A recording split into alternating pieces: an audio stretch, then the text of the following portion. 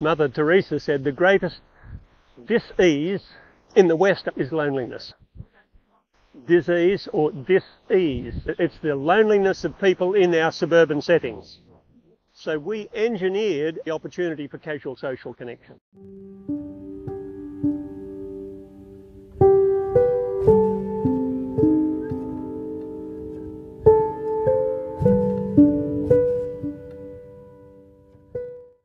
One of the challenges that the developer faces in trying to develop a place like Tullimbar that is really an attractive place for people to live, and that's what we're trying to do. We're trying to create a great habitat for urban Homo sapiens.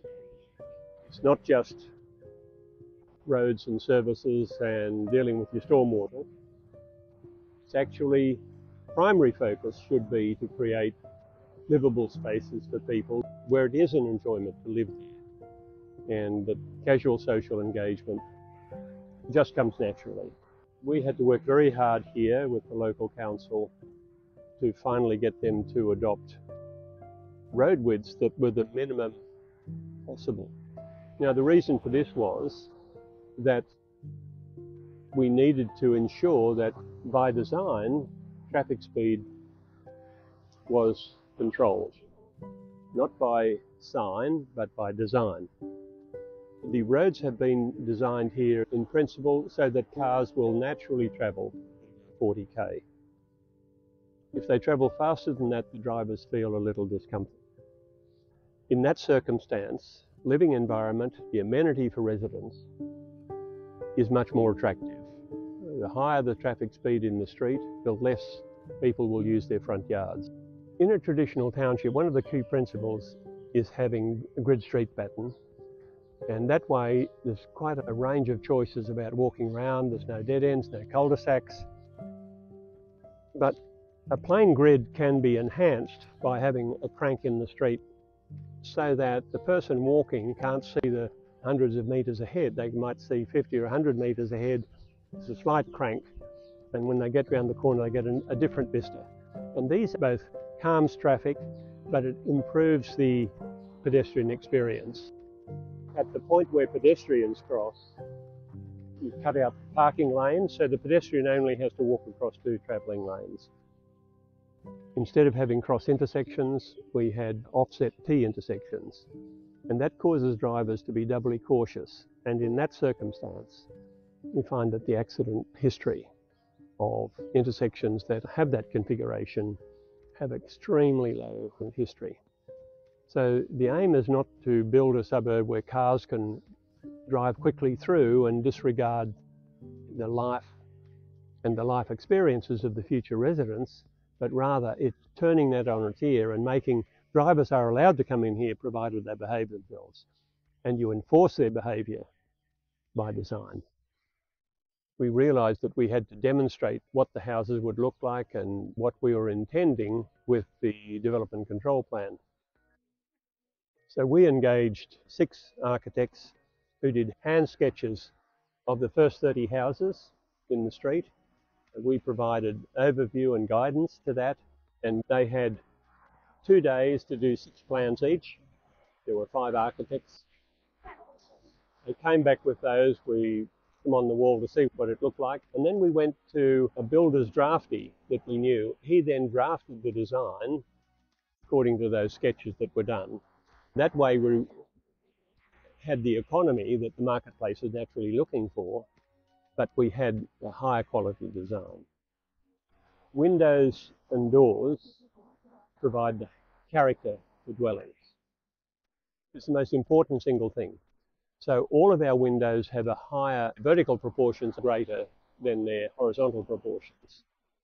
Long lineal windows is a modern phenomenon. So this has a more traditional feel. And when you walk around Tullimbar, you'll see what an impact that has on the character of the place.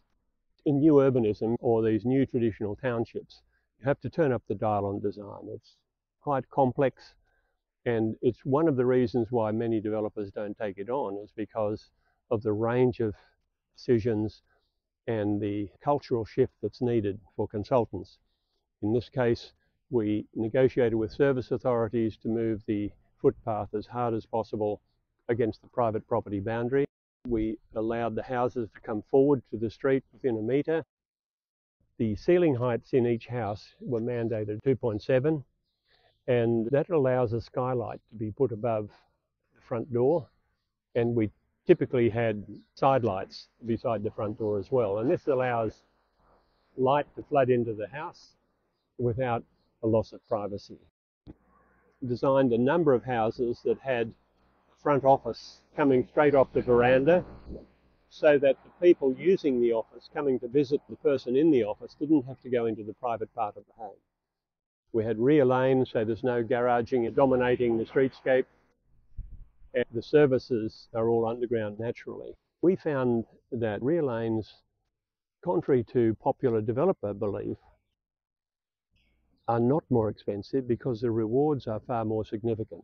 You can narrow the allotments, have smaller allotments, and far more efficient. So your overall yield is higher, and where you have the front setbacks down to 1 metre, you're not wasting that land, and you do away with those long front driveways, which offsets the cost of the construction of the rear lane. So overall, it's actually a much more attractive proposition to put in rear lanes from our perspective. We required front porches or front verandas on every dwelling whenever we sold a block. We had to sign off, but we left flexibility for each landowner to design the front veranda in the way that they chose. This one here, I think, is a lovely example of where the homeowner put some effort into getting a very attractive front veranda. And we see a few examples around like this. It just adds to the diversity. There was a beautiful small booklet written by a guy called Thomas Sharp. He was the head of Oxford Brookes Design College in about 1940, and it was called Anatomy of a Village. And the key element I took from that book is that the essence of a village lies in its uncertainty. That when someone's walking around the village, they don't really know what they're going to find around the corner. And that just adds to the interest from a pedestrian's perspective. The side fences were 1.4, and the fencing at the front was 1.2. We had traditional picket fencing as a requirement or similar, and we banned metal fencing. We provided playground equipment and further an opportunity for a local community garden. We planted about 250,000 plants here. We actually won an environmental management award for stormwater management on this project. This particular group of houses with a rear lane have 9 metre frontages. Now, in most circumstances, 9 metres would be unacceptable. If you have a double garage, well, that would take 6 metres of that frontage. So this particular product was extremely popular with the early retirees. They have level access through the rear lane. The front verandas are well elevated above the street, and these have been particularly popular. So as we get closer to the town centre, where the future commercial services will be, the density should pick up. And this street shows a full street of 2-storey buildings, quite tight frontages, only about 7 metres frontage. And this is a key element of, again, getting more diversity in the town centre, and people who live here will just walk across the street or walk one block to a traditional main street. Profile here were primarily singles in their mid-years. That was the purchaser's profile. And this particular group don't want lawns, they don't want mowers. It's no different to living in an apartment in a way, but it's just a little more attractive, and it's a rather interesting setting, and you find that people can actually talk across the laneway to one another because it's only 6 metres across to someone on the balcony on the other side. The existing regulatory framework is the primary challenge to bringing in more sustainable urbanism. We were just so lucky to have a zone here where the one zone covers all uses in the town centre, medium density, commercial, residential, covers all aspects of the uses that you would find in a traditional town centre under the one zone. And it's generally guided by the Tullimbar Village DCP, which set the guidelines of how things should work. Now that's quite a different way of approaching it, but it's an indicator of what needs to be done if we're going to get the existing regulatory framework reformed. My view is that actually that it's too hard to reform it.